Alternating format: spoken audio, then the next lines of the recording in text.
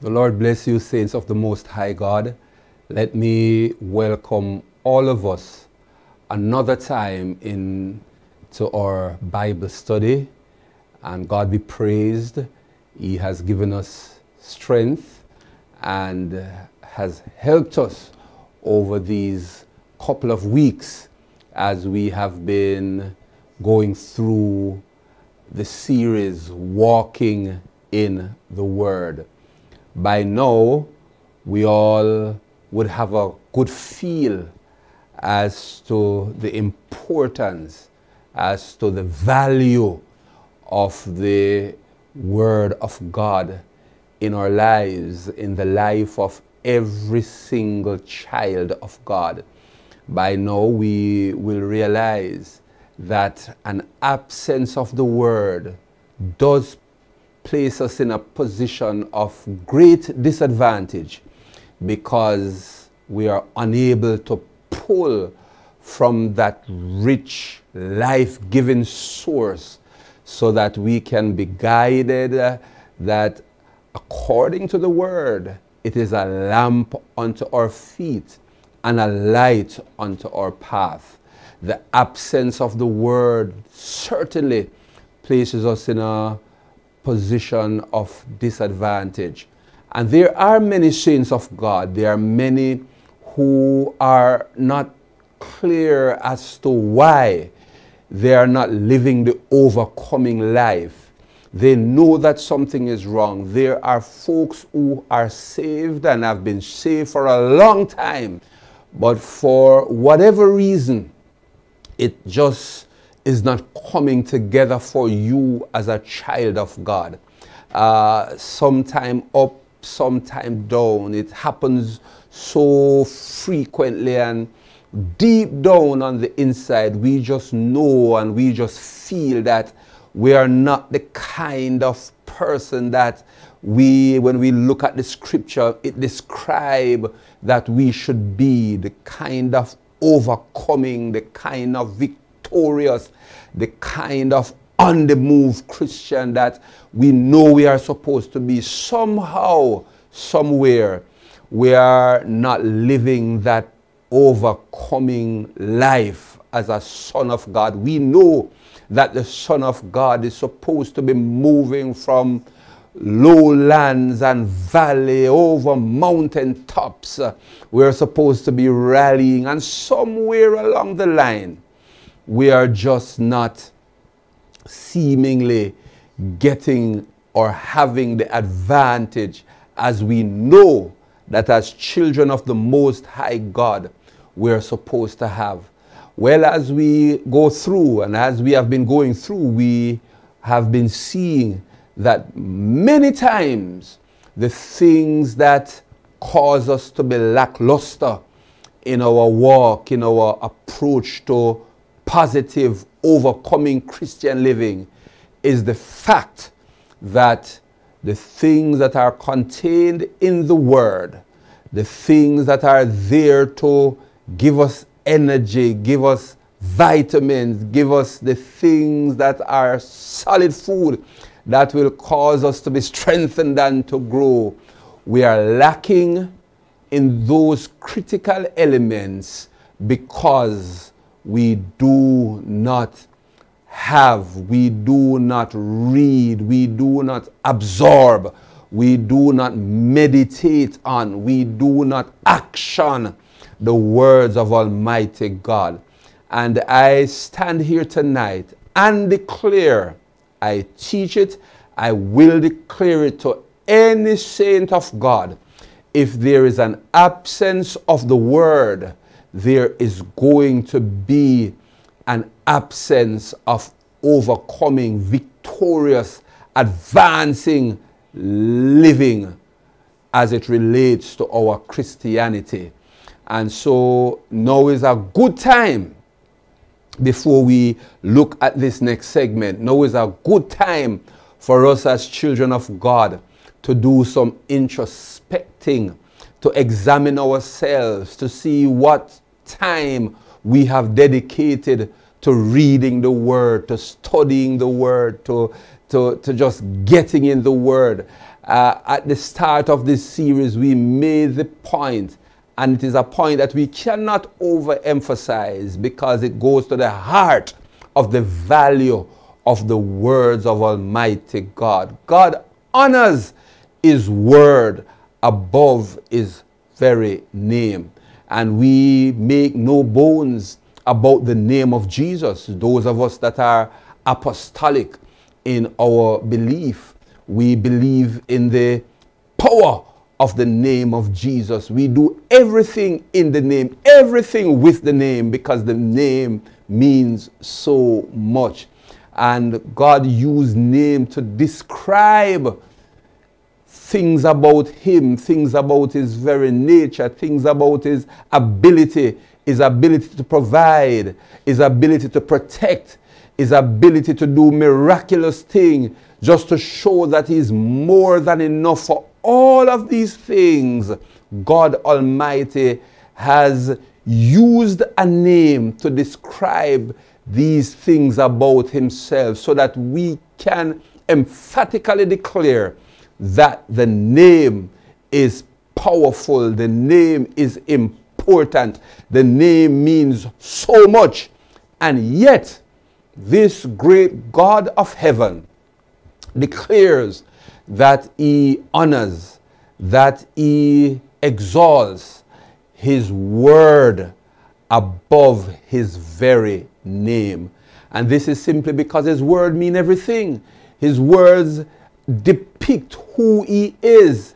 If you're going to talk about God being sovereign, it has everything to do with His word, because He has to be able to back up anything that He says. And if He's unable to do that, He cannot be God. So that His word speaks to the very essence of His sovereignty, the very essence of His godness. If His word cannot be embraced, if His words are not bankable, if His words are meaningless, if He cannot fulfill every promise that He ever made, then He is unable to hold the title of God Almighty. And so He honors His word above His very name. And so, brothers and sisters, if we therefore treat His words lightly, if we therefore treat His words with disdain, which so many that name the name of Jesus Christ do, if we do that, and if we continue in that, then I submit to all of us, our lives are going to be failure. Our Christianity is going to be a failure. We cannot pretend to be advancing in the Lord. We cannot pretend to be a powerful, earth-shaking Christian, and our lives are not steeped in the words of Almighty God. It does not go together. It cannot reconcile. And I state that categorically and emphatically. You cannot be a person that is living an overcoming Christian life if there is not the presence, the continual abiding of that saint in the word of Almighty God. We cannot live outside of His word. His word speaks to bread, and bread speaks to that thing that gives us energy and strength so that we can live. And therefore the absence of bread, the absence of the word, mean that our lives are going to be anemic. It is going to be empty. We are going to be weary. We are going to be faint. And we cannot be overcomers. And so I make that statement of fact in a very emphatic way. And I'm not trying to dialogue and discourse this particular issue. having gone through what we have gone through already, I can only make this statement of fact that none of us can advance in our walk with God. None of us can advance in our relationship with the Almighty as a son of God, as a Christian, as a person seeking to follow Christ. None of us can positively make a declaration that we are progressing and we are victorious and we are overcoming if we do not live in the Word, if we are not guided by the things that are contained in the Word. This book is everything, and I make that and state that without apologies. If you're a young person and you are not in the Word, if you're one of our beloved young people and you find it difficult to read this book regularly, you find it difficult to extract and study things from this book regularly, you find it difficult to just flip through and at opportunities that will come, you just glance and go through the Word just to reflect in our minds what happened in Genesis and what happened in Revelation and what happened in between. If we are averse to digging into the Word, then I can sit here and safely say that you are a young person that will not make it. I want you to make it. I know that you want to make it, but without the Word washing and filling and captivating our minds, it is not going to happen. It doesn't matter how many questions we answer for you. It doesn't matter how many field trips we go on and we sit and we talk about this and that and we take the questions and we answer your questions. Answering questions and answering them the right way is not going to be of great help if you as an individual, if you as a young person don't have that desire to get into the Word, and not just have the desire, but actually get into the Word of God. It is very, very important that we understand that and that we action getting into the Word. It is important. The Word is tonic. As I said before, the Word is food. And if we don't have this tonic, if we are not eating of the bread of life, then we cannot have the spiritual life that will advance us to that place where we ought to be. And so I cannot overemphasize the importance, brothers and sisters. I picked out our young people just a while ago, but I'm speaking to our elderly saints also. I'm speaking to our children also. I'm speaking to our middle-aged saints also. I'm speaking to the body of Christ. We must have the Word. And if we don't have a love right now for the Word, it is saying something that is very serious, and we better develop a love for the Word. It can happen. We just need to push against this flesh, push against how we feel, push against the walls that are blocking us, push against the things that the adversary, Satan, is putting in our way and trying to inject into our minds, that we have so much else to do that there can be no time to give to reading, understanding, and living the Word. No Word, no victory. No Word, no advancement in the kingdom. No Word ultimately leads to no heaven. And I say that without apology. It is fact. Now, all of us know that we are engaged in a warfare. But it's just a word on the lips of many of God's people. Yes, I am involved in spiritual battle. Yes, the Bible declares in Ephesians chapter 6 that we wrestle not against flesh and blood, and we know the scripture, and therefore we can safely say that we are all engaged, yes, in spiritual warfare. Ephesians 6 verse 12, for we wrestle not, and I'm quoting it again, we wrestle not against flesh and blood, but against principalities, against powers, against the rulers of the darkness of this world, against spiritual wickedness in high places. We know that, and it has become a kind of a buzzword in terms of this particular scripture on the lips of many of God's people. Oh, I know I'm engaged in warfare. The devil wants to get me, but I will not allow him to have the upper hand in my life. And these are the things that we say. These are the things that we utter from our lips.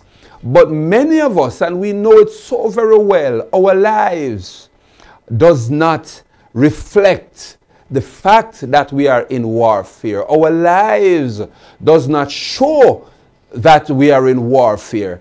And even if we accept the fact that we are in warfare, many of us, by virtue of how we are living, we are the ones that are suffering in this warfare. We are suffering because we treat this warfare lightly. We are suffering because we don't understand exactly what this warfare is all about.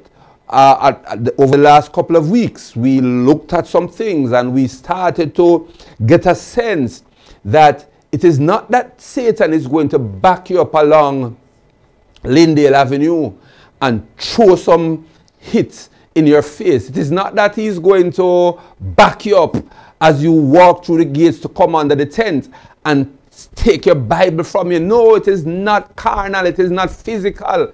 It is not flesh and blood, but it is something of a spiritual nature.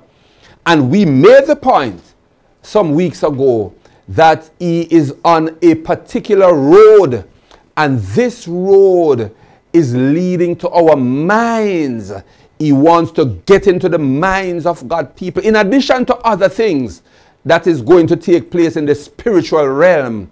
We're making the point, and we are still declaring that there is a particular strategy of Satan where he wants to manipulate the minds of the people of God. And we are going to see that operation being manifested more and more. We are going to understand some more how vicious, how dangerous this warfare, this battle that you and I as Christians are engaged in. You see, what has happened is that many of us, and it is the nature of man, and we must be careful that we don't get sucked in to this kind of thing where we become accustomed to, where we become acclimatized to, and therefore take things for granted. Because that is what has happened to many Christians, to the extent that Christianity has now become a mundane thing. We just go through the course. It is just a thing that we are in, and we take it as it comes, and a day at a time, and anything goes, and oh, so be it. We have become acclimatized. We have now taken for granted this great salvation that God has given to us. We have made light of the sacrifice that Jesus made when he shed his blood. We have just trivialized this most important element of living, walking with Almighty God. It is the same way how men and women have trivialized, have taken lightly, have become accustomed and acclimatized to each other in marital relationships, to the extent that things that we should do to maintain a certain level of respect for each other. We have become so acclimatized to each other that we now take each other for granted, that we not even show respect and love and give reverence to each other, you know, in terms of the term reverence. We no longer say the things that we once said that would cause us to remember that we are husband and wife and we are in a relationship, to the extent that the relationship breaks down to the ground. It is the nature of men for things like these to happen. And so because it is in our nature, we have to take every step. Yes, we have to make positive moves.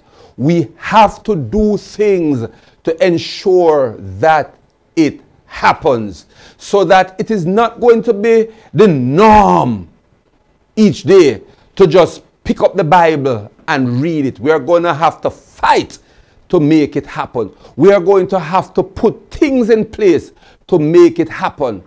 And I want to make this point, that it only becomes a part of our system when we have fought and we have pushed and we have pressed and we have done everything, and we fight against how we feel, that we don't feel to read this morning, or we don't feel to read today, or we don't feel to get into the word at this moment. We have got to fight against that inertia and overcome that inertia, and do it today and do it tomorrow and do it next week and keep on doing it until it becomes a part of our spiritual biology. And it then comes natural. And even if it comes natural, if we leave it up, we are going to go right back to square one, where because naturally, because the flesh is opposed to the things of God, we go right back down. And so, brothers and sisters, as we look into the word, be vigilant, know and understand that we must be constantly pushing, constantly warring, constantly fighting against the temptation to just put it aside and to sleep and to do everything else. We have got to know that we must show due respect to the Word of God and show due respect to the God of the Word. It is very important, and that only comes when we push, when we determine, when we declare and decide that we are going to be students of the Word. And if we are not, we are setting ourselves up, brothers and sisters, to fail. And so, yes, we are in warfare. We wrestle not against flesh and blood. But many of us don't even know the extent of the warfare that we are in. Do you know that this is a vicious warfare where there are no referees, that anything goes? The adversary will do anything and use anything at his disposal to get to you, to trip us up, to get to me, to get to any saint, to trip us up and to cause us to lose our way. Many saints right now, and I'm not asking, you know yourselves, failing in this walk, wondering why. Why don't I have the overcoming life? Why am I constantly at this place? Why? Well, I'm here to share, to declare, to let all of us understand that the adversary that we have to contend with knows a thing or two about warfare, because he has been around for much longer than you and I. We are around for 10, 20, 30, 40, 50, 80 years. 90, 100 years the most. He has been around for centuries, millennia. He knows a thing or two. He knows how to get at our minds. He knows how to pull certain weapons and wheel it against us to defeat us, to pull us down, to stop us on our way. He knows. But then, you and I should know that in this warfare, God has given us weapons. And I want us to understand that when we speak about the word, we are not just saying, and I'm not just submitting to you, that we just read the word to know it in our head and just walk thereby. And, you know, that is crucial. That is what we must do. But it goes deeper than that. And we are going to look at the deeper aspect of the word. That it is the weapon that you and I must have if we are going to be victorious in this warfare. Yes? Tell me, criminals are doing everything to take over Jamaica land we love. We are in a dangerous time. But then it is not only here in Jamaica. If we go over into the US, look at what is happening in the US now. And we see in many instances criminals, rioters, anarchists trying to take over certain grounds and so forth. In Jamaica, it is the police that goes head on with these criminals. Now, it doesn't matter how much, and you tell me, a police goes into a particular local and they confront criminals with high-powered weapons and they are shooting and they are doing all in their power to have the high ground and to keep the security forces at bay. And they have the M16s and the AK-47s and they are blasting them. You tell me how the security forces will prevail even if they have bulletproof vests, even if they have hard helmets, even if they have those powerful shoes with iron tips. And so if they have these things, the ironclad shoes and the bulletproof vests, and they have on hard helmets, and the adversary, the criminals, have AK-47s and M16s and bazookas and all the different submachine guns, and they are barking at the security forces. What can the security force do if all they have is defensive armor? Bulletproof vests, a helmet on their head, metallic helmet, shoes with iron tips and all of those things. What will they be able to do against the criminals? Nothing much. All that they have is defensive weapons. They need, even to show similar force, offensive weapons also.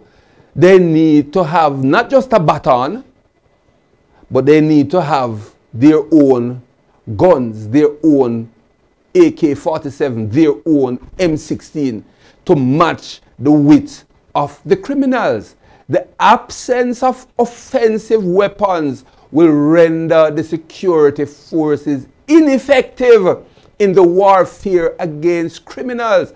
Did you know that many of us in Christendom that verbalize and speak that we have or we are in warfare, we are just talking because we do not have any offensive weapon to take on the adversary and to jab at him and to strike at him and to turn inside of the adversary and to pull out his entrails. We have no weaponry because we don't have the word.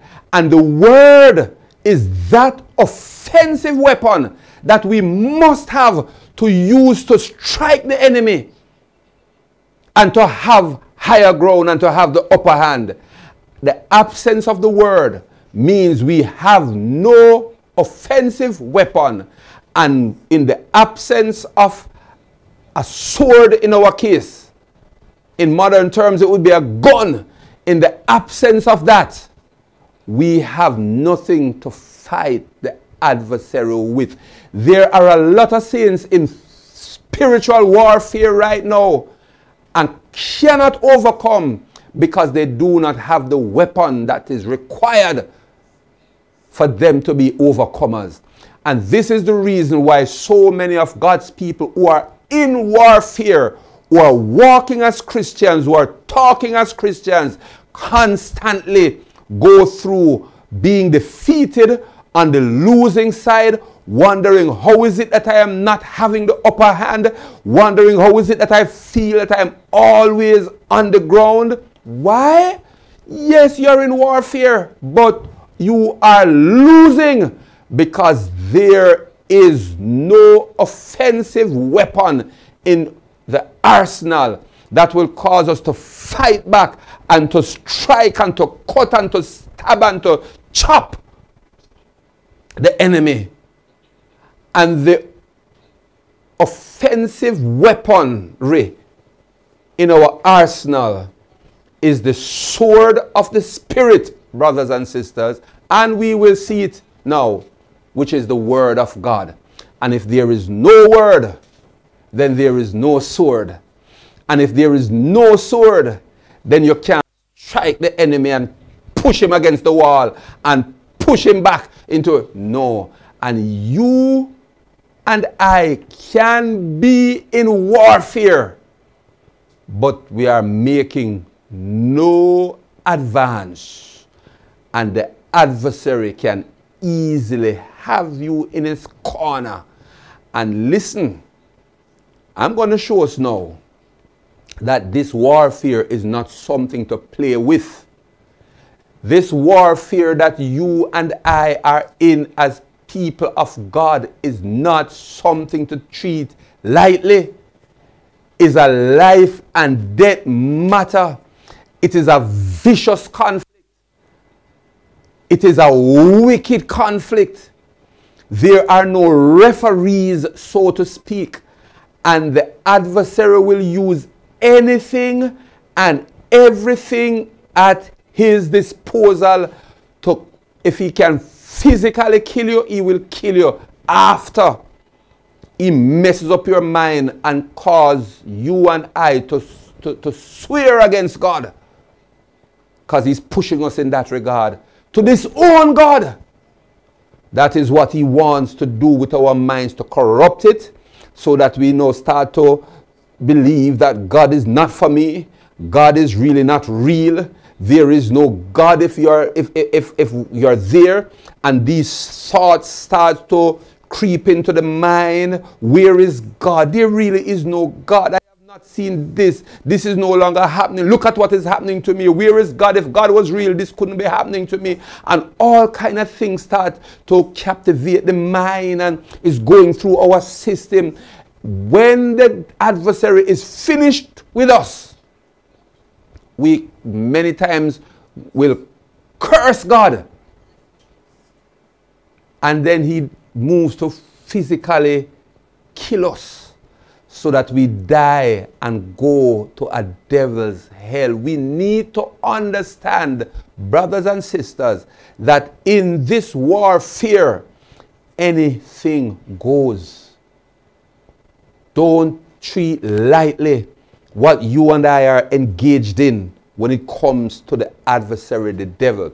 So I'm going to share a few points with us as we drill in and as we get a little bit deeper into this warfare. The Bible tells us in Ephesians, and we started a while ago, 6 and verse 12, for we wrestle not. But you see that word wrestle? Many of us don't even understand the root and therefore the meaning of what Paul was trying to convey when he used the word wrestle.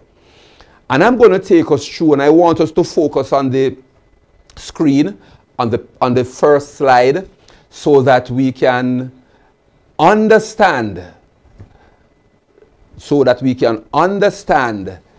exactly when we speak about wrestling, what exactly it is we are talking about. Now, a key in understanding true spiritual warfare, brothers and sisters, is to identify who our battle is against. And we know that we are not fighting our brothers and our sisters in the church. We are not fighting our parents. And any child of God, any saint that have issues with parents or parents that have issues with children, and you are not moving to address those issues, be very, very careful. Your warfare cannot be with your mother. Your warfare cannot be with your father. Your warfare cannot be with your children. It's not with your supervisor at the office. It's not with your husband. It's not with your wife. Brothers and sisters, we wrestle not against flesh and blood. If we find that in our warfare we are wrestling against flesh and blood, it means something has gone wrong and we are fighting the wrong enemy. Your enemy is not your husband. Your enemy is not your wife. Your enemy is not your mother or your father. Your enemy is not your children. Your enemy is not your brother or your sister. And anybody in Christendom, in church, find that you are constantly warring with flesh, whether it be your brother in Christ or your sister in Christ or mother, father, something is radically wrong. And Satan has somehow successfully gotten you to a place so that you are fighting the wrong enemy, and he is going to add fuel to that and cause you to constantly be in that particular situation and environment because he knows that you have it wrong, and he will foment it and he will keep it there. So I am now saying to all God's people that our warfare is not against flesh and blood. We need to know who the enemy is. And the enemy is against a foe that we are unable to see, but nevertheless is real and is pushing to get you and I. Now I want us to notice in Ephesians chapter 6 and verse 12, it starts with a simple term, for we wrestle. I want us to understand that the warfare that you and I are in, Paul describes it as a wrestling. And he used the word wrestle. We wrestle not. But notice it starts, for we wrestle. The word wrestle is taken from the old Greek word pale, P-A-L-E. And it refers to a struggling. It refers to an embrace where two folks embrace each other, fighting and wrestling, trying to bring each other to the ground, wrestling, a hand-to-hand combat. And it is one of a vicious and vile nature. So that Paul, at the start of that verse in Ephesians 6 verse 12 says we wrestle. And that Greek word suggests a wrestling, a hand-to-hand combat, a hand-to-hand fight.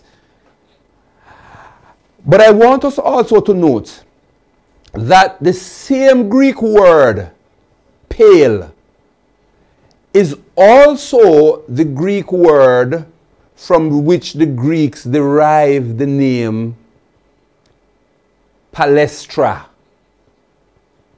And Palestra refers to a famous Greek house, a big place like an arena, where they did what is called combat sports.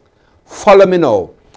There are 3 types of these combat sports that takes place in this palestra.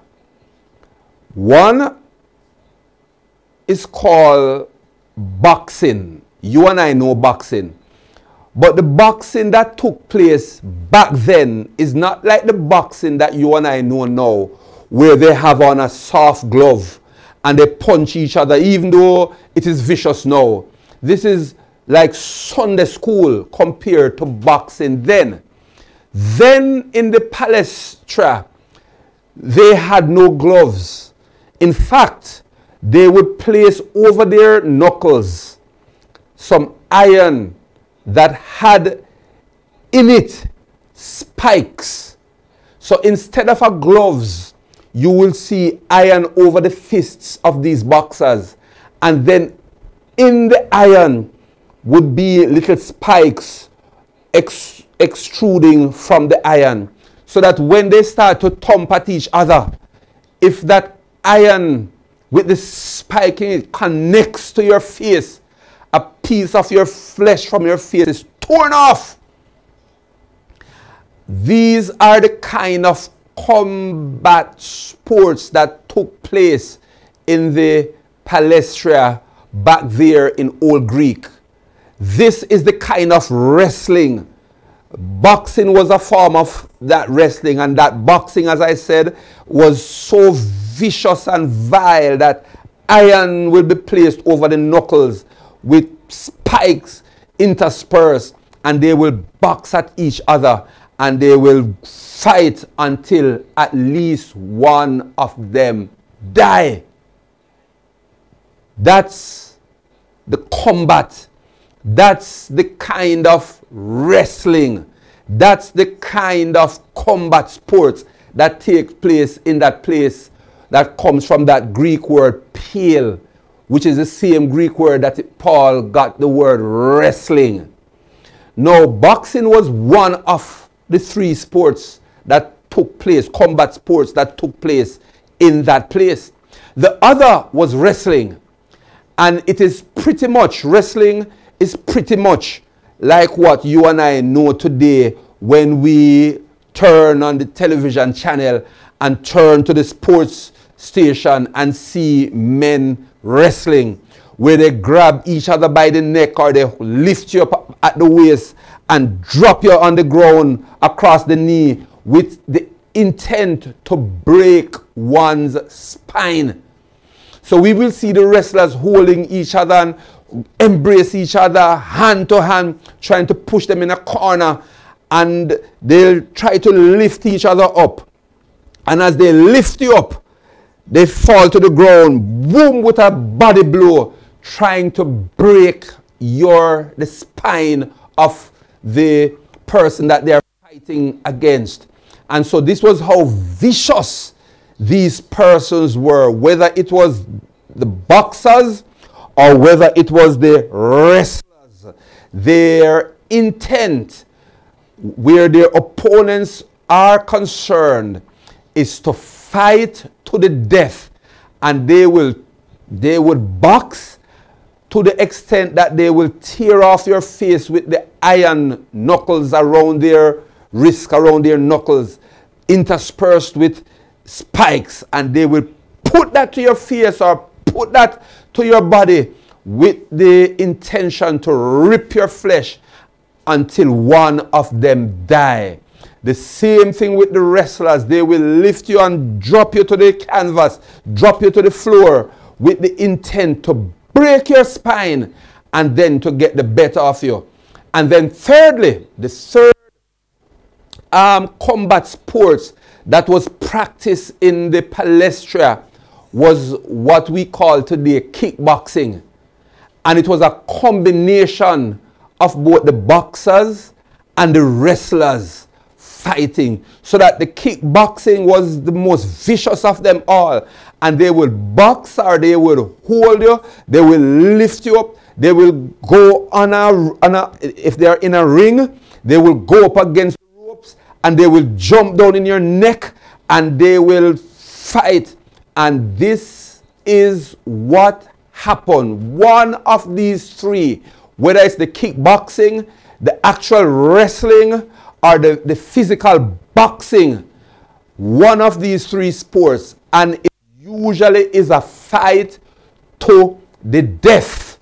And brothers and sisters, all three of the above are bloody, they are vicious, and they are extremely violent. And it was such that rarely both boxers or wrestlers or kickboxers, very rarely you would see both of them coming out of that ring alive. Usually one die and the other, though he comes out, he would be bloodied and he would be sometimes maimed. But very rarely you see them both coming out of the ring alive. One is usually dead. In the old Greek arena, you would normally have an inscription that goes something like this: a boxer's victory is obtained through blood. And when it speaks of blood, it's not speaking of blood coming from a cut on his face. It's speaking of the blood that he had to give up. The opponent had to give up his blood so that the other boxer could have the victory. So if he is going to be a victorious boxer, he obtained that victory through his opponent's blood. That was how vicious that wrestling boxing match was. Another inscription of the sports in those days goes something like this: if you should hear, and these are literal inscriptions that you can read even today in old Greece, if you should hear that your son has died, believe it. But if you should hear that he has been defeated and retired, do not believe it. The question is why? The question is why? And the answer simply is, none of those opponents gets the chance to say, oh yes, I am defeated and I'm going to go into retirement. If they are the ones that are on the losing end and they find that they can't physically continue, their opponent is going to take that advantage and they are going to wrestle with them and they are going to box with them and they are going to kickbox against them and they are going to fight to the last, to the extent that the weak one dies. So it is hardly that you are going to see somebody say, all right, I lose. Stop now. They are not going to stop. They are going to fight to the death. And this was the nature of the Palestria in which these combat sports take place.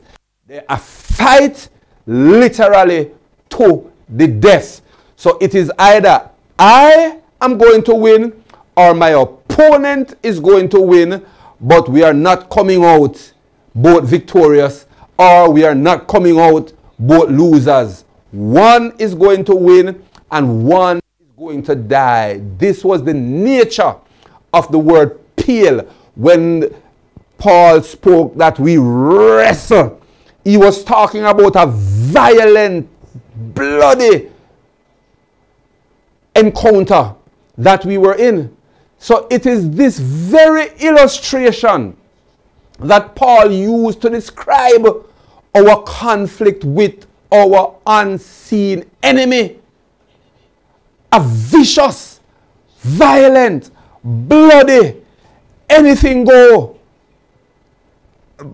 warfare, nothing spared. And I'm saying this because some folks don't understand when they say warfare, what they are actually engaged in. We just talk and use the word as a little cliche. We don't realize that it is something that is there, that if you allow the adversary to get the better of you, he is going to move to kill you. And when I say kill, you know, understand, because he's trying to kill you in every wise, given the opportunity, even physical death. But he's going to force things into the minds of the people of God to cause us to disbelieve the word, to cause us to hate our brother, to cause us to hate the word, to cause us to hate God. This is the nature of the warfare that the people of God are in. And many of God's children don't even know that it is a bloody thing that we are involved in. It is a terrible, dangerous matchup, bitter, intense conflict that we are engaged in. And so we take our time and go through as if, oh, it's just another day, just another time, or it's just another opportunity. Tomorrow I will try to. No, brothers and sisters, this thing is a matter of life and death. This battle, this warfare that you and I are engaged in, it is important that we understand that it is not a plaything. Do not take this warfare that we are in for granted. Do not take it lightly. By using the word wrestle, the old Greek word for pale, Paul is conveying the idea of a bitter, intense, bloody, vicious conflict. You and I might be the ones that are taking it. Oh, I'm in a warfare, you know. The adversary is trying this against me. But in the name of Jesus, it's much more than that. And many of us just use the term in the name of Jesus. I have the victory, and that is it. It is more than that, brothers and sisters. It means when you and I are fighting demonic forces and foes, there are no rules. They will use everything at their disposal. And therefore, you and I must use everything at our disposal. But what do you and I have at our disposal? What do we have? And this is what I really want to get into and share with us. But before I get this, I'm going to come to that at the last. But it is important that we understand the concept, brothers and sisters, saints of the Most High God, that the wrestling match that we are in,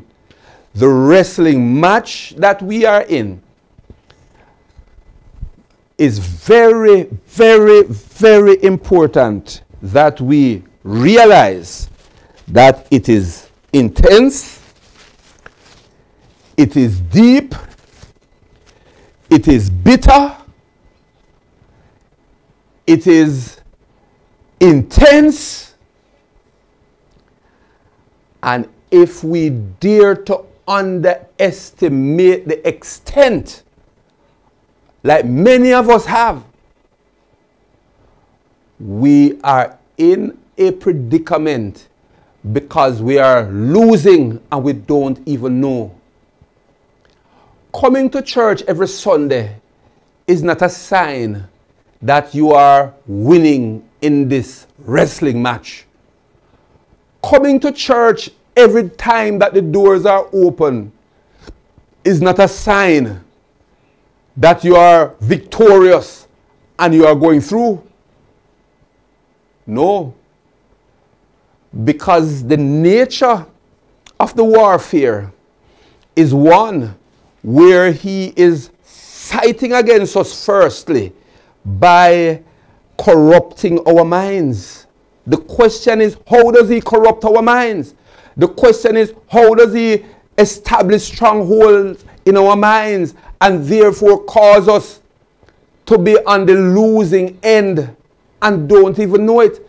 Did you know that many of God's people are in the battle, in the struggle, in warfare and we are losing and don't even know? When you and I cannot pray and we remain in that condition for long periods of time, we are losing and we don't even know, even if we come to church. When you and I are in a particular situation where we are not in the Word for an extended period of time, and therefore nothing is there to guide us and to push us along a particular path and to show us, and we don't know, and we just keep not praying, keep not reading the Word, but we still come church. Because I am going to tell you this. Understand how this battle is set up. The adversary is going to free up certain arena for people to even be at church, knowing that some folks will equate coming to church with overcoming in the warfare. And the adversary knows that the person that is not praying, the person that is not reading and studying and absorbing and living the Word, he knows that that is the person that is failing in the warfare. But he allows you to come to church and we pat ourselves on the shoulder and we meet with our brothers and our sisters and we meet with our friends and we all have a little, every now and then we have a little Bible reading or a little discussion about something godly. And yet, look at the things that we think about. Look at the things that we allow to be entertained in our minds. Look at the things that we allow others to push into our system and we embrace it. And this is where the battle turns and the enemy starts to get the upper hand, because he is now filling our minds with bitterness and with guile and with evil imagination and with hatred. And that is where the battle gets hot and many start to decline and don't even know. We think the warfare is Satan coming in our house and switching on the light and switching it off. And so demon in here and the demon getting the upper hand. As long as no demon no laugh in my house, and as long as no devil no cause the light to switch on and switch off and cause this to happen and turn the dresser the other way and all of that, then I am good. No, you are not. That is not spiritual warfare. Even if that is an aspect later on, it is after we open up doors and have a whole heap of doors open that will cause demonic influence and activity to come into our realm. In that way, we have left doors open. But that is just a part. Spiritual warfare, many of us are engaged and we allow the mind to become polluted and open so many other doors because we get involved with illicit things, including illicit sexual activity. I said it some time ago. I am going to say it again now because it is so crucial that we understand that a young Christian that gets involved sexually, a young lady that gets involved sexually with a young man that is not from church and is a party guy, and he goes to this party and he goes to that one and he goes to that whorehouse and he goes to that one and he goes to that nightclub and he lies with another girl over there and he lies. Some of these men lie with men too. So they have both the homosexual spirit and they have the other kind of spirit of whoredom attached to them. And then when you for a moment, because of how handsome he is, or when you for periods of time go and lie with him, or vice versa, and it could be as brother or a sister in church too, when that happens, all of a sudden all kind of doors become opened in your life that were never opened before. And all of a sudden, the warfare takes on a new intensity because doors are now open. And you, young man, you, young woman, you, saint of God, would have opened up a chasm for the enemy to come in boldly and to stake his claim in your life.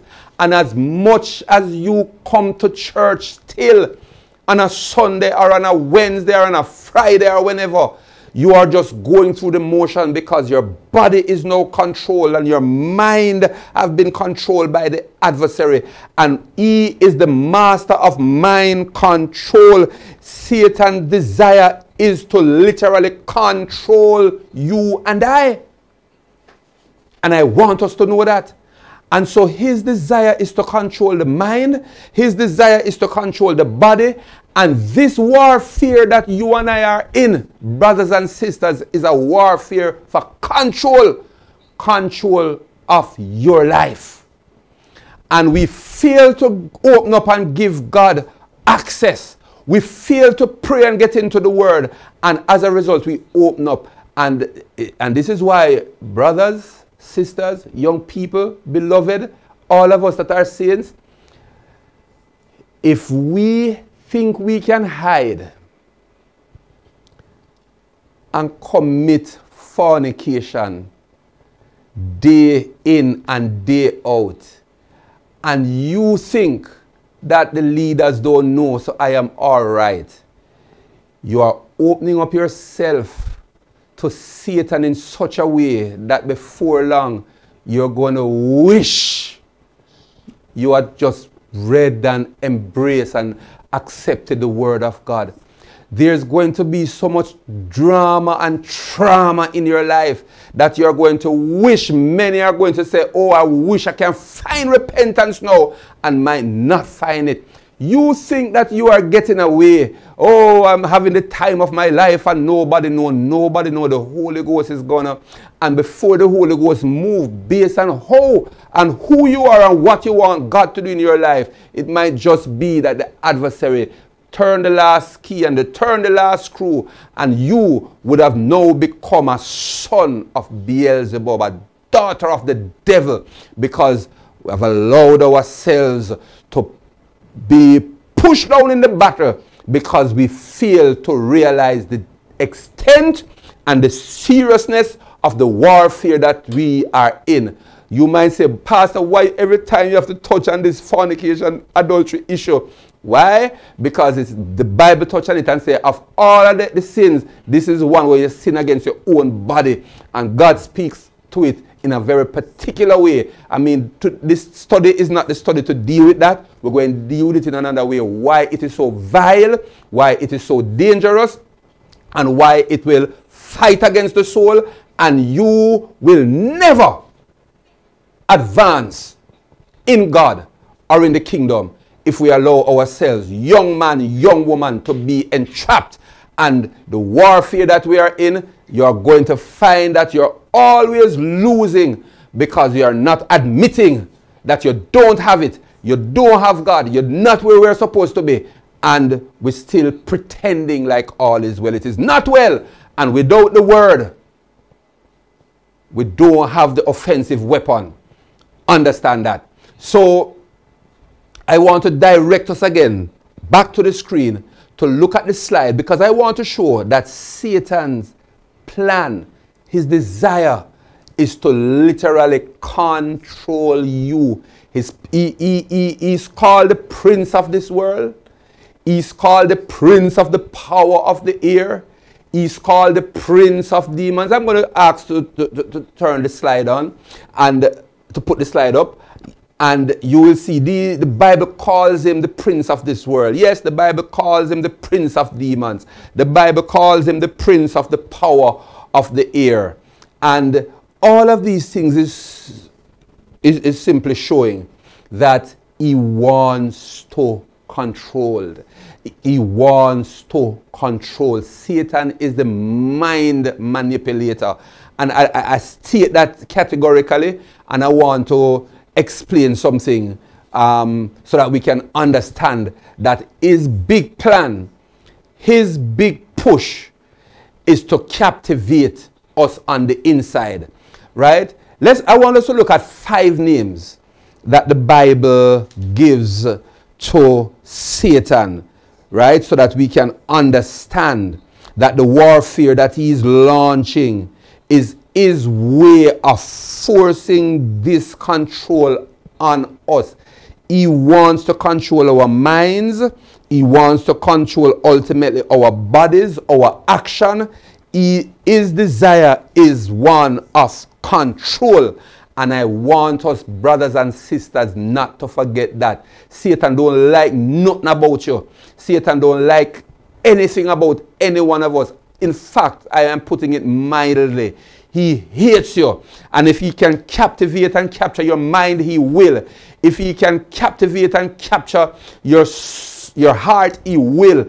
Because once he catches that mind, he knows how to establish strongholds there. And that is very important. Now, the Bible calls him some names. The Bible calls him the adversary. Yes, the Bible calls him, in addition to the adversary, the Bible calls him a roaring lion. Then the Bible calls him the angel of light. Then the Bible calls him the devil and Satan. All of these are titles, are names, type of how he is and his ability to twist and to deceive and to lie to people's mind. Want us to understand this. He hates righteousness. And if he is going to mash down righteousness, brothers and sisters, he is going to do it through people. But to do it through people, he first capture their mind and cause them in their minds to think, not no wrong with this, not no wrong with that. I'm going to, let us go through this first one, adversary. Now, the Bible calls Satan our adversary. And most of us don't even know this. But that word adversary comes from the Greek word. And if you notice, brothers and sisters, I have been for the last couple of weeks going through the root words of some of these words that we take for granted. Because sometimes we read the Bible and it is only when we start to drill a little bit deeper and go a little bit wider that we get the essence of what is being conveyed by these writers. So I just indicated to us that that word wrestle is from our Greek word pale, and it means a vicious, dangerous combat, like boxing or wrestling or kickboxing. And Paul used that word to convey to us how severe and how serious the warfare that you and I are in. It is important to understand it against that illustration that Paul gave, because if he didn't give that, we will just take it for granted. Oh, we are in warfare, like how some of us describe it. And oh, it's just a spiritual thing. But we don't realize the intensity and how gory and bloody the thing is. And how Satan, in his quest, because he knows how dangerous it is either him or you. And him don't think he's going to go down, so he's looking for you to go down. Any wonder, brothers and sisters, why so many of the soldiers of the Lord, saints of the Most High God, those who once were a part of this salvation, are now outside looking in.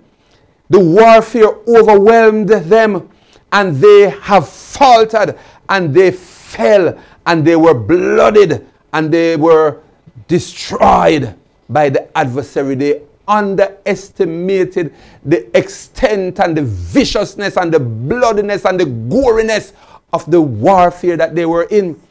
So I am happy that we can drill down and look at the root words so that we can understand the extent and we can see the illustration that is given in scripture, so that we know it's not a plaything. And many folks are taking this thing too lightly. Now look at the word adversary, a description of Satan. And that word comes from the Greek word antidikos, which is a compound of two Greek words, anti and dikos. Now this is describing, brothers and sisters, the adversary, our adversary. Most folks don't even know that when it speaks to adversary, at the heart, at the root of it, is someone that is opposed to everything that is righteous. Let us go deeper and look more at the word. Now, anti simply means against, oppose, you're against. And we know that. Now, in the older Greek language, that same word anti was used to denote the mental condition of a person on the edge of sanity. Somebody that is going off them rockers. Somebody that is getting insane. Right? And this insane person, somebody, on their way to get mad, so to speak, that person was seen as dangerous, who could harm others if not restrained. I recall when I was small, going to primary school, there was a lady, her name was Grant, Miss Grant, and she, I don't know what the situation was, but she had kind of lost it. And everybody, the little kids in the community, our parents would come for us and meet us at the park because she lived just beyond the park and they wanted to get to us before we reached that section where she lived. Because all the parents, because they realized that Miss Grant was now mad, and they realized that the stage of insanity that she was at, she sometimes would take up stone and just start to throw at us children. And so we would tremble, we would be so scared. Even our parents were scared, and they would come and get us and take us past this lady's place so that in case she decide to become boisterous or to do harm, we would have our parents, to protect us. But this was the person that word anti also describes, somebody on the edge of sanity who could harm you if not restrained. So the word anti has a negative spin to it. All right, so that is one of the two words. So remember, we said the adversary is from the Greek word anti-dikos. And anti means to simply to be against. But it has a negative spin on it because it speaks to somebody who is losing their minds and is aggressive if they are not restrained. And so it is an aggressive person against. That is what anti mean. Now the other word, dikos, and this is the root of the Greek word meaning righteousness. Most folks didn't know this. So it refers to justice. Dikos refers to righteousness. Dikos refers to fairness. That's right.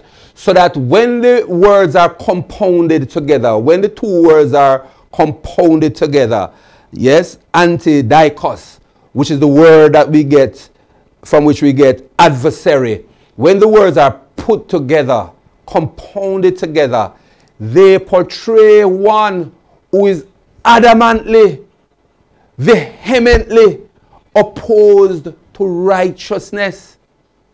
Yes. So because the word anti carries the idea of hostility, then this tells us that the devil, adversary, is hostile towards righteousness and desires to destroy righteousness or anyone who wants to follow through on being righteous. Brothers and sisters, your adversary, don't take the term lightly. He is opposed to righteousness. And listen,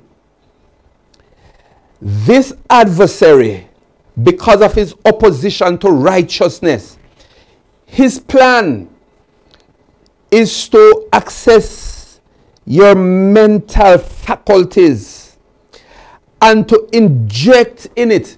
Can you recall, brothers and sisters, can you recall a situation as a child of God where you see another brethren, and this is how Satan works. This is how the adversary does his thing. This is how Satan is wicked, and we don't even realize, we are unaware. And that's why we are going through this, and I want us to understand the nature of the warfare and therefore understand why we need word. deep inside, and why we need the book, so that we have a offensive weapon, the sword, to fight against the adversary. It is important that we understand. We are saying that adversary is from two Greek words that effectively means against righteousness. So he puts things together and shows and causes people to become hostile towards things that are righteous. Did you know that there are those in Christendom, in the body of Christ, where if they see another brother or another sister trying to walk righteously, trying to establish and to embrace a certain standard of living, conduct themselves as best as they can, they try to walk according to the word. Do you know that in church right now, there are those who look at that brother or look at that sister and question and ridicule them and say, why are you so holy? Do you know that there are brethren in church that try to destabilize those that seek to walk with God in a particular way, and try to tell them, you go on like you're Mr. Righteous or Mrs. Righteous, and you're more righteous than anybody else. You must forget the self-righteousness. And they try to get at your mind. But I challenge every well-thinking child of God to rebuke and reject any saint that try to belittle your attempt to follow through on the word and live a certain level of righteousness unto the Lord. It is the plan of the adversary. He is called the adversary because the root of that is someone that is against, vehemently oppose righteousness. When a brother can look at another brother, when a sister can look at another sister and criticize you for attempting to walk righteous according to the word, and say you're going like you're better than anybody else, that brother that is doing the criticism and trying to tear you down is being used by the enemy, the adversary himself. They don't have the word, they don't love the word, they are not in the word, and they are trying to bring you down. Don't let Satan stop you on your way, saint of God. That's a trick of the enemy. And so I firstly encourage the saint of God who is pursuing righteousness to pursue it and walk in the word. I then say to those that would try to obstruct those living righteously, you get in the word and be guided accordingly, so that Satan don't use you. Because his intent, Satan's intent, is to manipulate and to take control of our minds, a highway, one road leading to the mind, so that he can destabilize, and hence his name, adversary, against righteousness, anti-righteousness. That is what word is used to describe Satan. And we need to understand that. The other one is that, number two, is he is described as a roaring lion. A roaring lion. Now, the lion is a powerful animal in the jungle. And it is important that we understand that carefully. The roar of a lion literally drives fear in the hearts of man. However, in the case of the devil, his roar is more fearsome, praise God, than his bite. And it is important that we understand that. Colossians chapter 2 and verse 15 makes that point very clear to us. And I want to re-emphasize I want to make that point clear in our minds as children of God. Doesn't matter who you are or how you feel. It is important that we understand that Colossians 2 verse 15 victoriously declares, and having spoiled principalities and powers, he, which is Jesus, made a show of them openly, triumphing over them in it. Brothers and sisters, I want us to understand that by means of the cross and the resurrection, Jesus Christ stripped these demonic powers bare of the authority that they once possessed. It doesn't matter how they bark and how they carry on and etc., etc. Jesus Christ's victory over them was so thorough that he even made a show of them openly. What does that mean? It means that he paraded them through the streets. Just as in the old time when the king went out to battle and he won and he was victorious over another country, he brought in the king that he had subdued, and he brought in those other soldiers that he had subdued and brought them into his territory and walked them through that everybody could see them and see that they are under his control. Well, that is what Jesus did to the demonic powers that had their thing going for them at that particular time. Jesus spoiled principalities and powers. And remember, the Bible said that these principalities and powers and rulers of darkness and spiritual wickedness in high places were the different strata of demonic activities that we had to deal with. And here he's saying to the Colossians, the Apostle Paul, he spoiled principalities and he spoiled powers.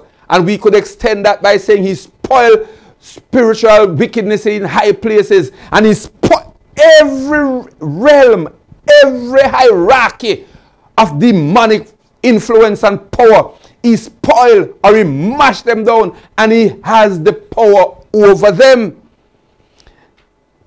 And it is important that we understand that.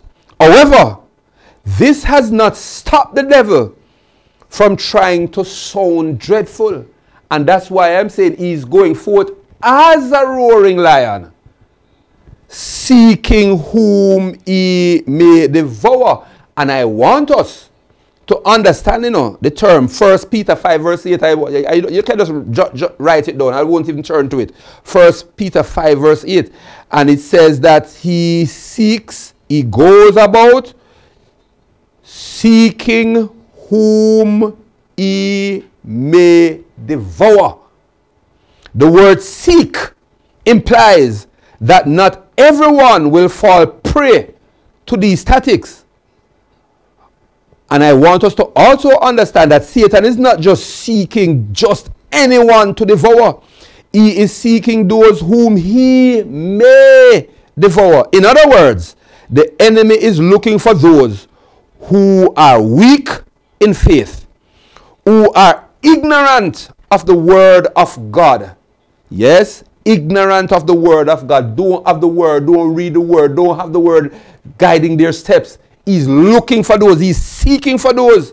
Those are the ones who he wants to devour. And that's why I'm saying, brothers and sisters, it is important that we have the word dwelling in us richly, guiding our steps, walking therein. Very, very important. So he's seeking, looking for those who are weak in faith. He's looking for those who are ignorant of the word of God. He's looking for those who are isolated unto themselves. He's looking for those who are not mature enough to stand in the face of his constant hassling and pushing. And those are the ones that are going to be subdued by Satan. It is important. He's also called an angel of light. He's also called the devil. He's also, and remember, devil, we discussed it a couple weeks ago, so we won't go back into it. But of course, Satan is also called devil. In fact, the New Testament refers to him as such more than 40 times. And that is something that we need to remember. The name devil is taken from the Greek word, which we have gone through already, diabolos. And it is a compound of the words dia and balos. Dia meaning through. Dia means through and carries with it the idea of penetration. The word balos is taken from the Greek word balo, which means to throw. I throw, as it is throwing a ball or throwing a rock. When the two words are compounded together, the new word depicts the act of repeatedly throwing a ball or throwing a rock against something until it penetrates that barrier and breaks through to the other side. So Satan, you remember we also used that little situation with David and Goliath, where for 40 days, Goliath would stand up every day, morning and evening. And he would speak and he would speak and he would defy God and say, send me a man. And he would cause that constant bombardment of the minds of the people to weary them down. The man never drew a sword after the armies of Israel. All he did was speak, and constantly, day and night, morning and evening for 40 days. This is how Satan works. Constant bombardment of our mind until he breaks through. And so the devil is really the one who hit the mind. Don't do this.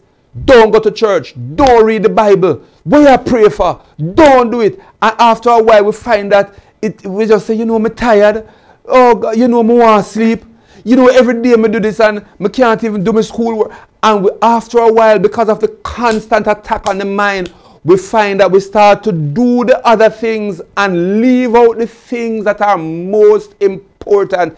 It is a trick of the enemy, and his name devil, which means to constantly push till he penetrates the barrier and breaks through to the other side. He's trying to get through to the other side of our minds, brothers and sisters, and I am telling us to reject these onslaught of the devil.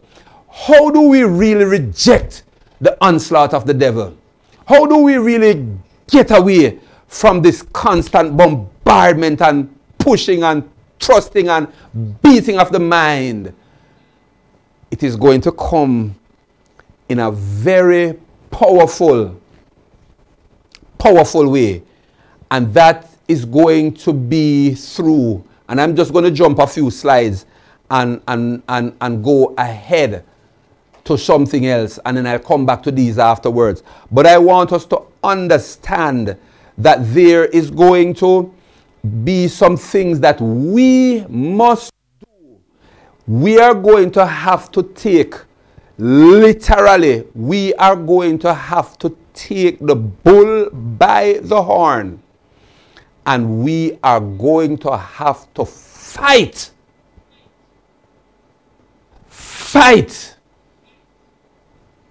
to maintain our position as sons of God. The Bible tells us the kingdom of God suffereth violence, and the violent take it by force. Sometimes we sit down too calm.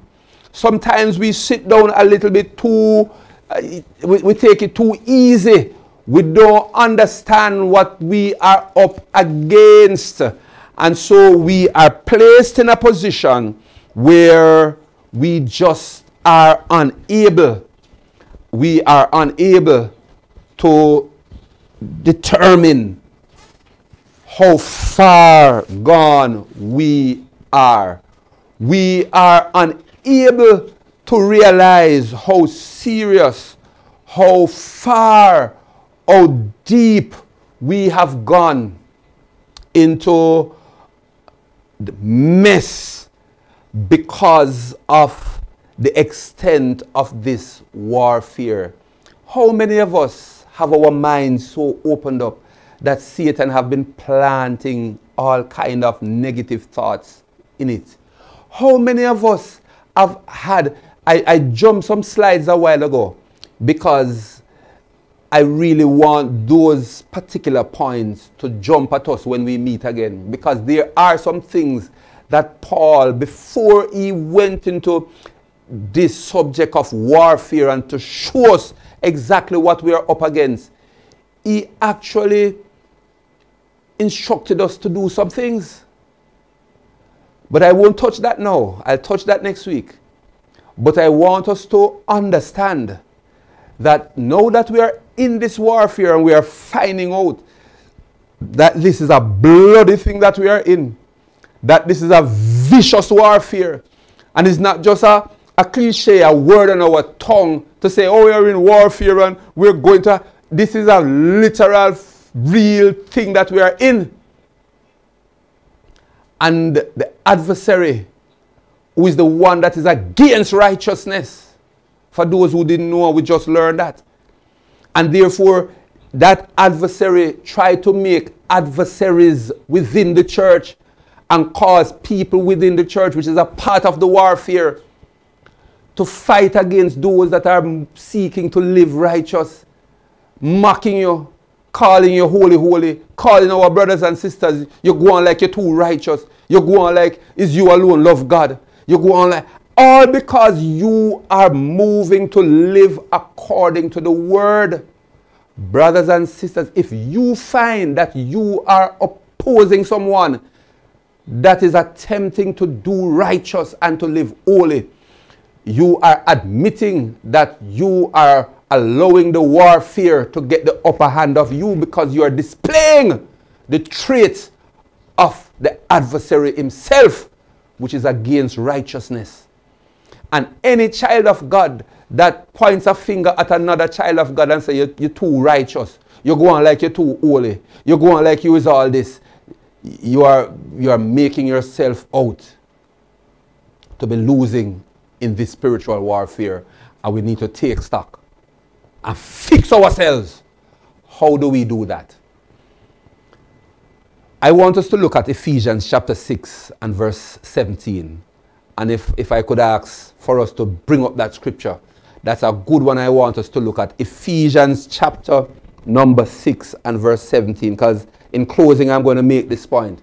It is at the heart of what you and I do. It is at the heart of how we are going to advance in this warfare. It is at the heart of how you and I, brothers and sisters, will overcome.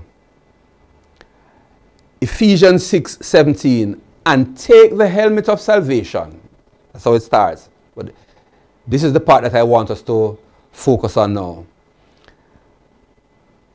And the sword of the Spirit, which is the word of God. And the sword of the Spirit, which is the word of God. And the sword of the Spirit, which is the word of God. So we are going back to the slide that was just up. And I want us to follow me as I explain some things to us. It's very important. Yes. So that it is important that we understand, brothers and sisters, that the most aggressive, offensive weapon that God has given to the body of Christ is the sword of the Spirit. And in the scripture that we just read, we realize that it clearly defines for us what the sword of the Spirit is. It says, which is the word of God.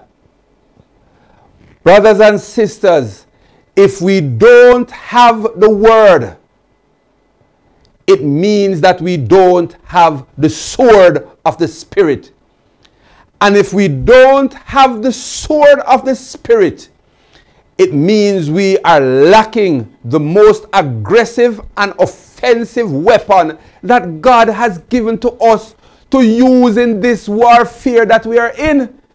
It is almost like what I started out by saying, that we are, the security forces is fighting with criminal elements. And all the criminals have their M16s and their AK-47, and the police and soldiers only have bulletproof vests and shoes and helmet, and they can only take cover, but they cannot return the fire. And it is only going to be a matter of time that the criminal elements, if they see that, are going to come out of hiding and are going to walk over to where the police and the soldiers would have been taking cover and turn their guns on them, because they don't have any aggressive, offensive weapons to return the fire. In this case that Paul made reference to, it is not guns that he used in his illustration, but he used a sword, because the armies back there used swords in their warfare. But what is very important, and this is what I want to extract for us, brothers and sisters, the Roman soldiers of that day, of that time, over time had about 5 different kinds of swords that they use in their confrontations with enemy forces. About 5 different types. And it is very significant that of the 5 that were used, Paul made reference to only 1. And there is a reason. And I want us to quickly look at that. The first sword that they used, they call it the gladius. This was a very heavy sword, and it was hard to maneuver. You know, it had a very long blade. One side was very sharp, but the other side was dull. And it had a long blade, and it was very heavy. And so when they go out to battle, if you swing and you miss, you know, to get back your composure, to start to fight the enemy again, it took a while, because the sword was heavy, it was long, and then what made it worse, it was only sharp at one side. So if you miss hitting your target the first time, you're going to have to get it back into position to wield it again. And so the Roman soldiers, at one point when they lost a particular battle, they zeroed it down to the kind of sword that they had. It was too hard to maneuver and handle. And so that's the first sword. And after a while, they changed the sword to some shorter swords, narrower swords, so that it was much easier to carry, and it was there also much easier to swing in battle. And so that was the second sword. Then they had a third sword, because they keep evolving, trying to get the best of the best. You know, they were the superpower of the day, and they wanted to ensure that they had the best. And the third sword that they had was even shorter than the second one. In fact, it looked like a dagger. And it served them well for a while, but they believed, that's the soldiers, it wasn't wise to have such a short sword, even though it was easy to handle, it was easy to maneuver, but because of how short it was, they had to get too close to the enemy, and they could endanger themselves that way. And so they upgraded that to a fourth sword, which was longer, slender, but it wasn't very effective in battle. It was too thin. And so while they might hit one particular opponent with it, by the time they had to take it back and to it just did not have the kind of clout. And so they ultimately upgraded that fourth sword into the fifth sword. And this particular sword is the one that Paul referred to when he wrote about spiritual armor in Ephesians chapter 6 and verse 17 that we just read. And it says, and the sword of the Spirit, which is the word of God. Now, listen to this. This is the literal word that Paul had in his writing that referred to sword.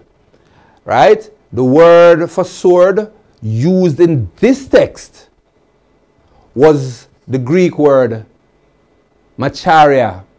M-A-C-H-A-I-R-A.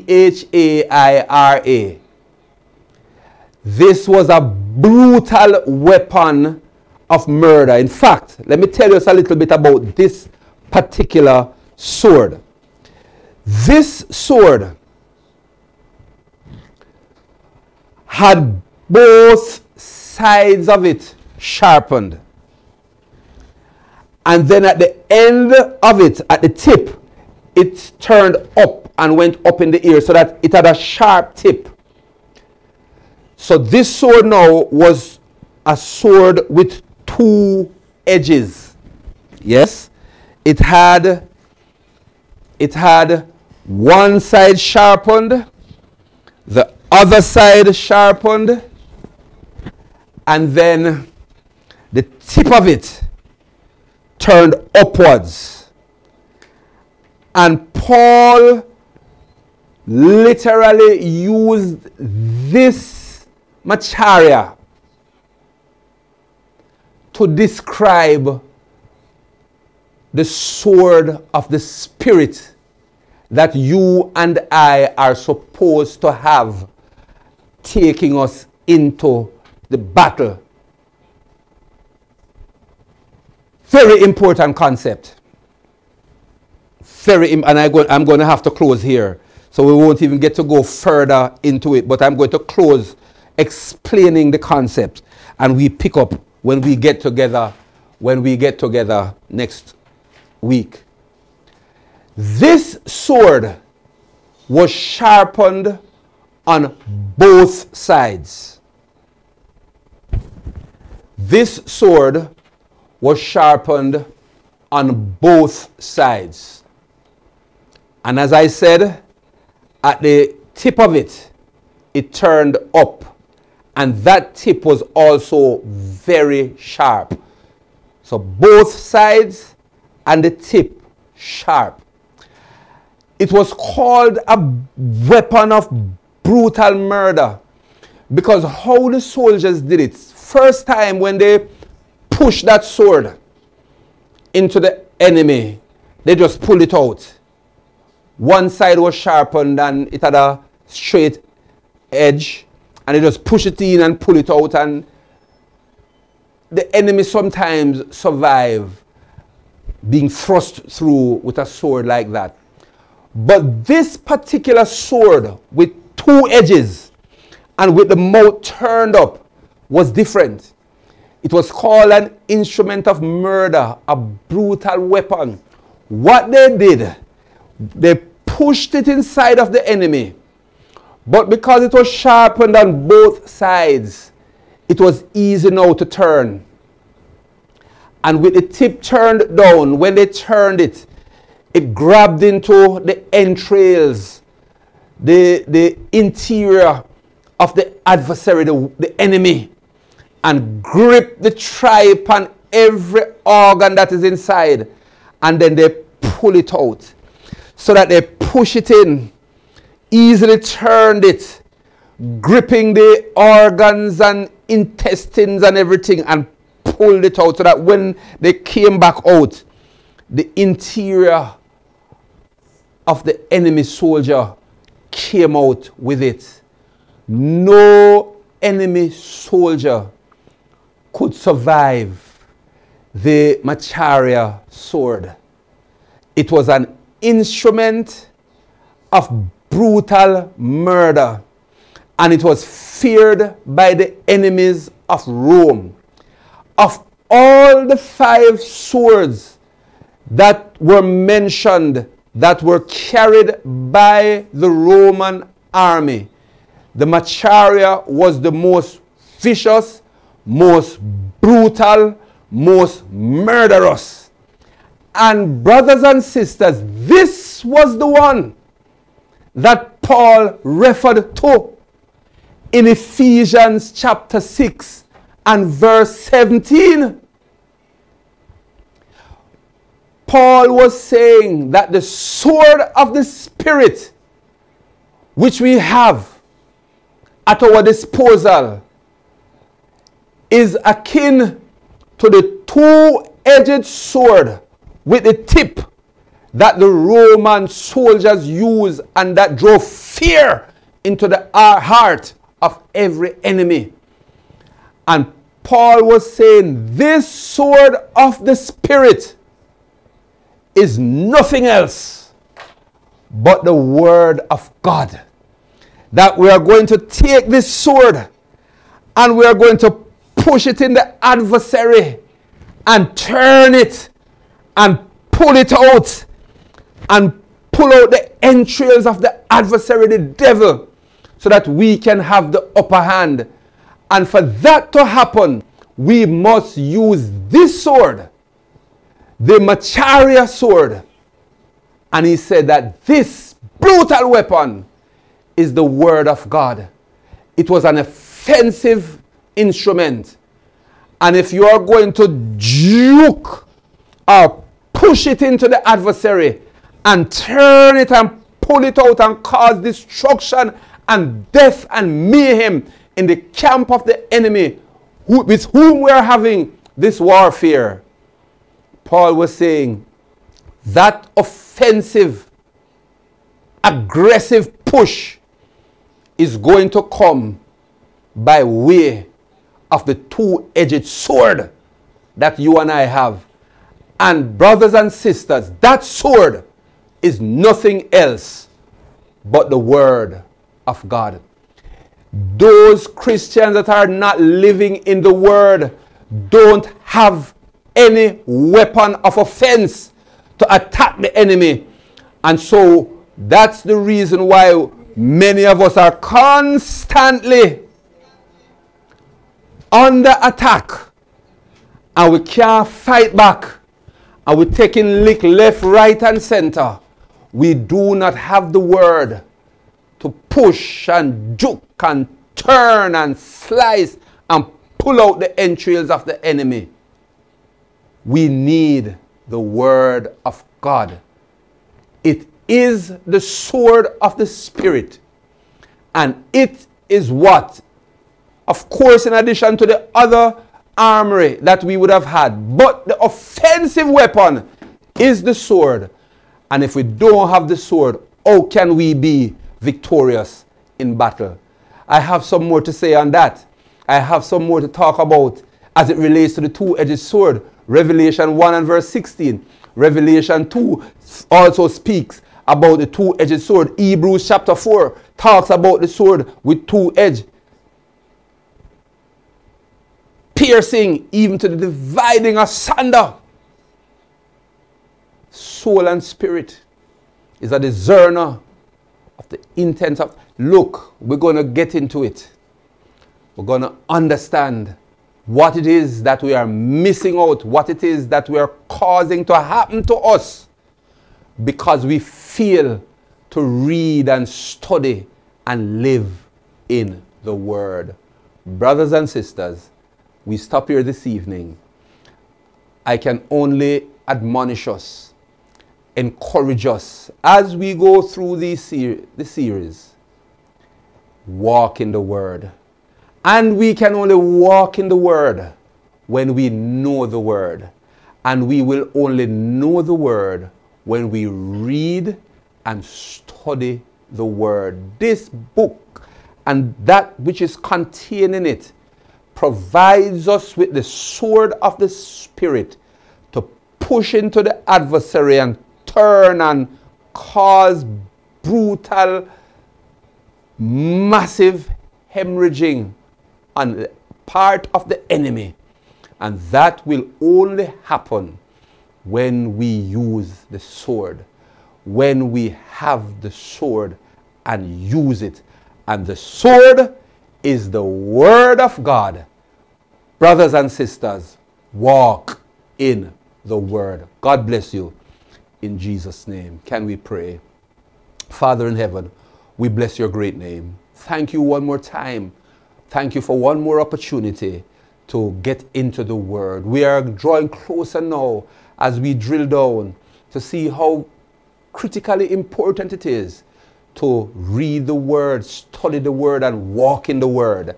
Because the Word is the sword that we must use against our adversary, the devil. Help us to read the Word, mighty God. Help us to study the words, mighty God. And help us to walk in the Word. We bless your great name. We thank you. Bless your people. I pray for our young people. I pray for the elderly saints. I pray for all the brethren, all the people of God.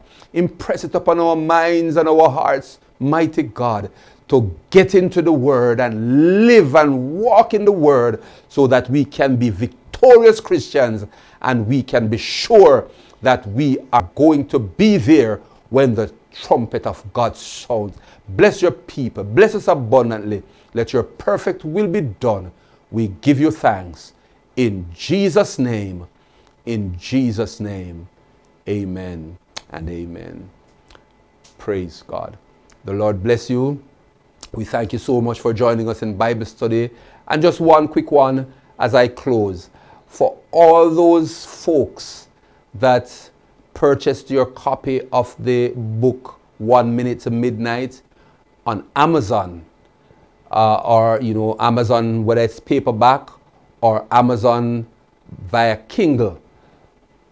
Once you purchase that book, and I believe quite a number of you have, I make a very special request this evening, a very special plea to you. I want you to work with me on this. It is extremely important that you go back on Amazon and under the section of the book that says review, I'm going to ask you, brothers and sisters, friends that have purchased a copy of the book, I need to have about 100 and odd, at least 110 positive reviews. It's very important. It's crucial for the ranking of the book. And so I ask you, all across Canada, the UK, the US, wherever it is that you have purchased, once you purchase on Amazon, go back to Amazon, go to 1 Minute to Midnight, and I'm asking you, please, please, give a positive review of the book. Say what you have learned from it, how it has impacted. Very short, but a review and a positive one. And that is extremely important to me. And I thank you, saints, friends, for doing that review. And do it quickly. Don't wait until tomorrow. Do it today. It's very important. The Lord bless you. Thanks again. And God's willing, next week, if our lives are spared, if the Lord tarries, we get back to another Bible study in Jesus' name. God bless you.